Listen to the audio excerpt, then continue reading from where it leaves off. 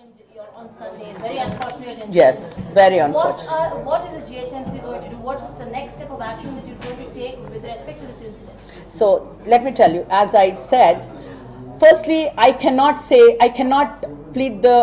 ask my citizens to say, like, please do not feed the dogs, and because they become very ferocious. And some people say, for example, what is happening, what I am seeing, because I am a dog lover myself, what I see is, there are a lot of stray dogs, especially near the meat shops, and some of them who love dogs, but they don't want to adopt, or they do not want to have a dog, but they like to feed the dogs. They feed the dogs outside, and one day that person is out of town. Say one day that person went out of town and he cannot feed the dog. The dog is hungry. So what does the dog do? He needs to have food. So these incidents happen when things like this happen.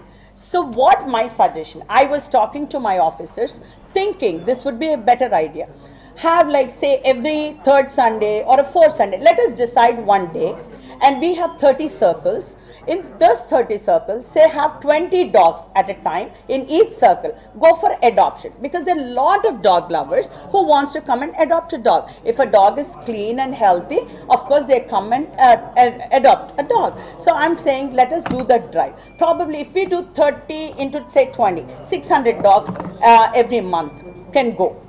So we are thinking that's the best idea so far to stop these kind of menace. But I would accept your suggestions also, because I might not be 100% right. Supreme Court has given a judgment on this, stating that whoever is feeding stray dogs, they are responsible to take care and also to ensure that it doesn't bite to any citizen. Sure. So basically, what measures he will take, what measures GHMC will take, because 5-year-old boy lost his life. Yes. And not GHMC, not Supreme Court, no one can bring his life back. Sure. But what will GHMC do to ensure that these kind of incidents will not report, and also to ensure that Supreme Court guidelines will be followed, and also to ensure that who are feeding these stray dogs, because that is not in the GHMC records. Exactly. So what will you do to ensure that these kind of incidents will not report again? Okay. You know what my thing would be? I would hire 2 or 3 more officers who would create awareness among people. They would go, say if a person is in charge of that circle, he would go create awareness,